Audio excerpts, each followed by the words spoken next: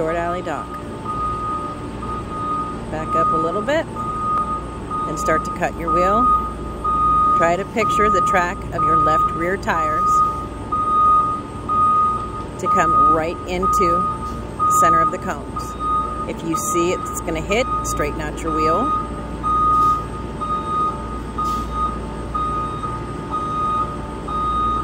And when you lose sight of the cone on the right, you start watching your right side till you see it.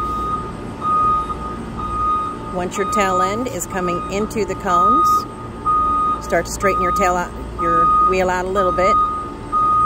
When you're completely between the cones, straighten your wheel out the rest of the way.